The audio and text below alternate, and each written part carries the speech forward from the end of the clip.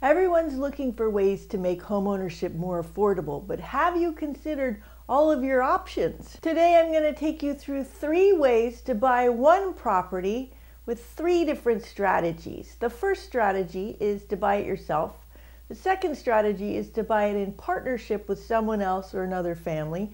And the third strategy is to buy it and create a rental unit for someone else on that property. We'll look at the nitty-gritty on how to finance these scenarios and also look at the long-term financial implications. Let's expand the realm of possibilities for you.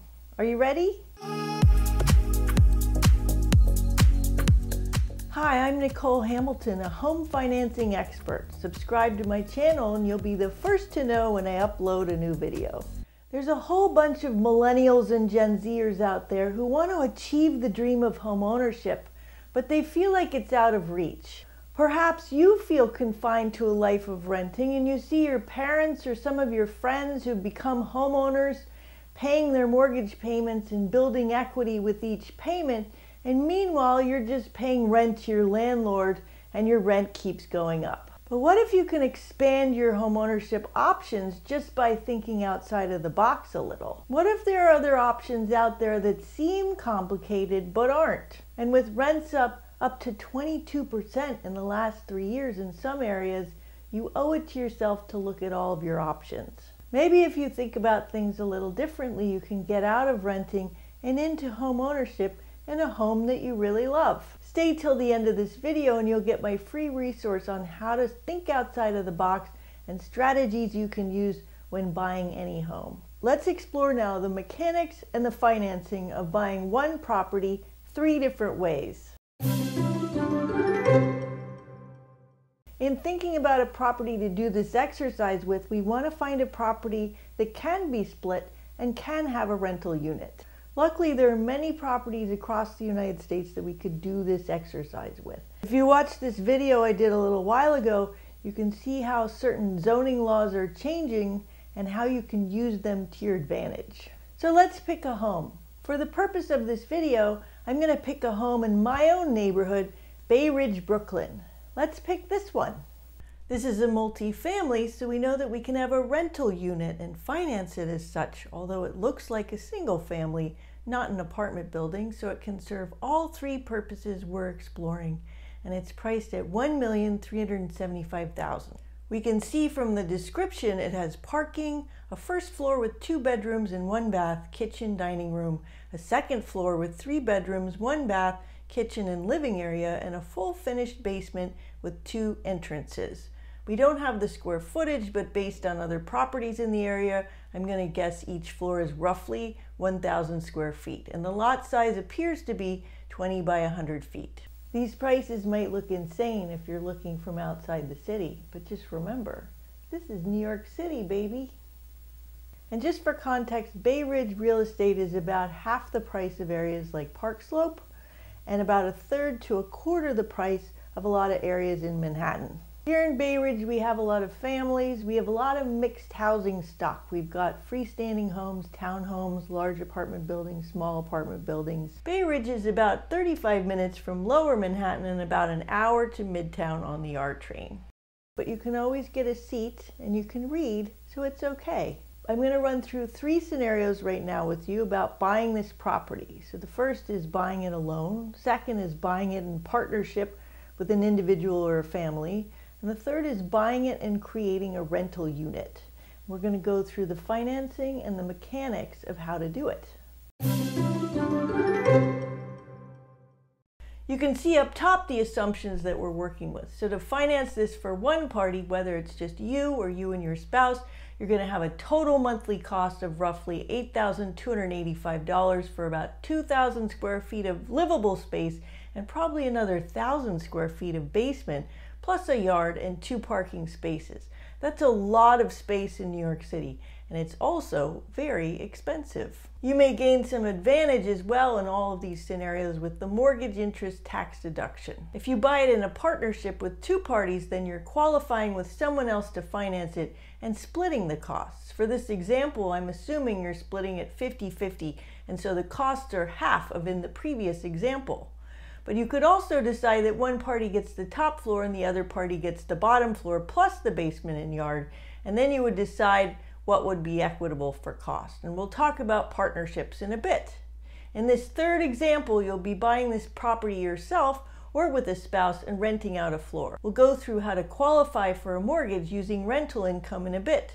But for this example, I'm assuming you'd get $3,000 per month for rent, given what comparables are in the area for the same general layout and square footage, renting out one of the 2 full floor, 1,000 square foot finished units. So we subtract out the rent and come up with $5,285 for your monthly base cost for owning roughly 3,000 square feet of space plus parking in a small yard. Before we go further, let's define what we mean by partnership in this video. It's when separate legal parties enter into an agreement to buy property together. In this video, we're using 2 parties as our example. These 2 parties could be parents and an adult child's family and aging parents, 2 separate families, 2 friends, etc. For a partnership such as this, there are some legal things you'll want to hash out ahead of time in a contract. These are just some of the examples. Who can occupy the property? Who is on the mortgage? Who is on the deed? Ownership shares, etc. And I have a link below for an article interview I did with a real estate lawyer on how to do this successfully. It's very comprehensive. Check it out below. And before we go further, here are some important facts about having rental units. The rental must be up to code. You'll want to plan on financing the improvements to bring it up to code. In New York City, you can now rent out a basement, which is different from a cellar. It has certain characteristics, such as ceilings that are at least 7 feet high, a separate entrance, and half the vertical height is above the sidewalk, as well as other things. I'm going to post the link to the New York City guidelines below. To qualify for a mortgage, you can use up to 75% of the appraised rental value as income. So given that this property has a basement with separate entrances, it could be that you could rent out an additional space, or if you're enterprising, you could live in the basement and rent out the rest of the house to further reduce your costs by taking the least valuable unit. If you had a rental unit in the partnership example, it could bring your monthly costs down to $2,642. An additional rental unit in the third example would reduce your costs down to $2,285, and you'd own, as I said earlier, roughly 3,000 square feet of space plus a basement plus parking and a small yard. Okay, so what are your options to finance this? In all 3 cases, you can get a conventional loan where lenders can lend typically with a 5% down payment and up. But there are also FHA multifamily loans available for as little as 3.5 down. And the FHA loan cap for this area is $1.4 million for a 2-family and up. You can also use 75% of appraised rental income to qualify. But you wouldn't want to do that if you aren't having a rental tenant, because then you'd have difficulty paying for your property, and the qualifications are there for a reason. And you want to consider the cost of bringing the units up to code if you are renting them out, so you don't get stuck in a situation where you need rental income, but you don't have enough money to pay for the upgrades that you need. And this is where a really savvy mortgage broker comes in, because you want to be able to find the best, most beneficial financing for your needs when buying a multifamily property. So we've looked at cost and financing these 3 scenarios. Now let's take a look at the equity. Obviously, one of the reasons people buy property instead of renting is that you build equity with each mortgage payment that you make. So let's see how equity accumulates, assuming that you get a fixed rate mortgage. Here are the figures, not including your down payment and any future appreciation. You've got $285,000 after 15 years just from paying your mortgage. And in the partnership example, $143,000 for a half ownership. And you want to consider that your property will appreciate significantly if you're in a desirable location, adding even more equity. And let's take a look at if you were to rent instead the same square foot apartment in downtown Brooklyn or a similar area and compare it. Certainly if you're renting, your rent will increase. In New York City, in the last 5 years, rents increased 17% over that period of 5 years. So if we assume the same increase over the next 5 years, you can see that rents would go up even more. If we compare that to the partnership example, a 30-year fixed rate mortgage would stay the same, though your property tax and insurance would increase, making this amount go up slightly, but the main component would stay the same. And then you would build equity as well. In the example where the individual or couple own the building, here's the total cost and the equity that you'd build. And certainly rental units would bring that cost way down, but keep the equity the same.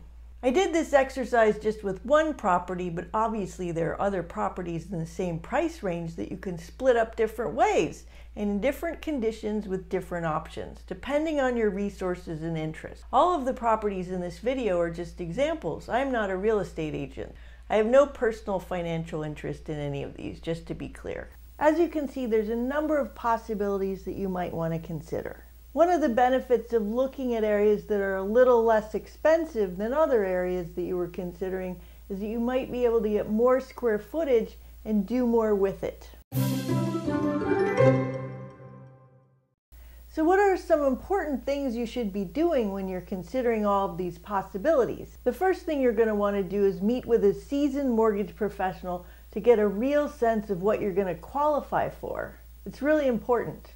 And it's not a bad idea to go with a mortgage broker as opposed to a bank because they're going to have access to a lot of different lenders. Sometimes a certain lender won't want to do a multifamily or a rental, and so they require a larger down payment or they give you worse rates just because they don't specialize in that type of thing. So you want to leave your options open. You want to work out all these financial details before you look at property and before you bid on something, because you want to be solid in your financials. You don't want to overspend, and you don't want to be a victim of YOLO or FOMO and all that, because your net worth will thank you later. So get pre-qualified, look at available rates, figure out scenarios before you go out there and look at things. It's just a better strategy. In conclusion, don't limit your initial search to just one type of property. You could end up with more square footage and a better financial future by just thinking outside of the box a little. Exploring partnerships and rental unit opportunities may end up getting you more net worth in the future than if you just bought a property yourself. And finally, work out the financing scenarios before you go out there and start looking at things, because it'll prevent you from overspending and you'll be much more competitive financially in the process when you do find something you want. If you need help, see below for my contact information and don't hesitate to reach out. I love helping people with financing. Get my resource on how to think outside of the box on your home financing at the links below.